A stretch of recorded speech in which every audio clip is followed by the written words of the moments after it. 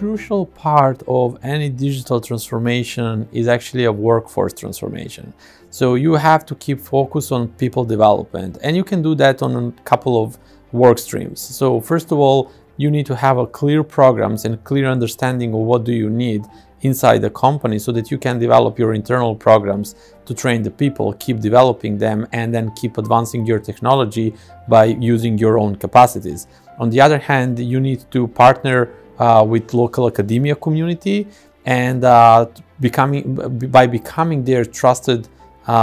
advisor, you're actually providing them the guidance where you would like to be and what are the skills that are needed on that market or on a global market, so that we can contribute together as the ecosystem what we are doing. And then finally it's working together with the startup and academia community, where you are actually trying to retrain the people on the market and make sure that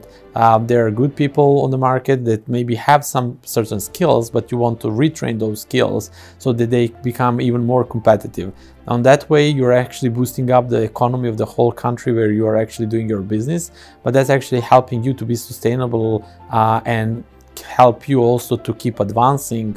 through your innovations and keeping up with the digital transformation. So I think finding the talents is one very important part, and I think that the talent pool is usually something that either attracts or rejects the company from the certain markets, but finding the talents is only a first step. Training them and working on a workforce transformation through different work streams is crucial part of success of any company, especially in the 21st century when everybody talks and implements digital transformation.